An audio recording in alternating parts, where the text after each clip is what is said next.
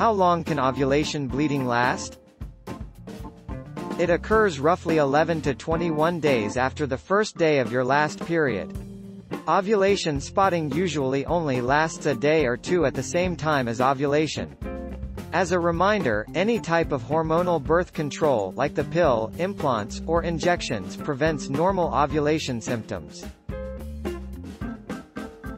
What does it mean when you're bleeding but not on your period?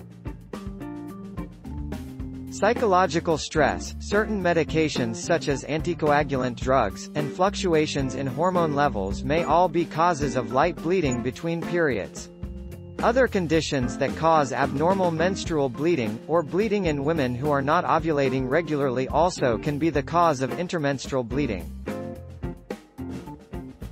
Why am I bleeding in the middle of my cycle? Some women experience mild spotting during ovulation.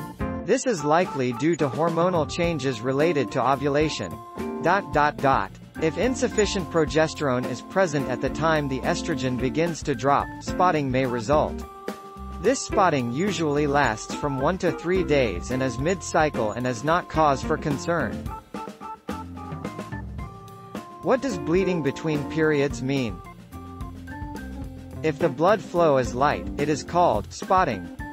Bleeding between periods can have a range of causes, including hormonal changes, injury, or an underlying health condition.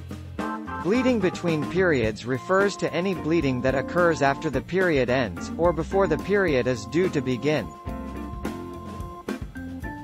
What does it mean when you bleed on your ovulation day?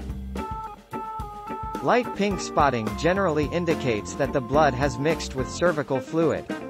Ovulation bleeding is generally caused by changes in a woman's hormone levels, specifically, the dramatic fall in estrogen that happens right before ovulation and may cause the endometrium, the inner lining of the uterus, to shed.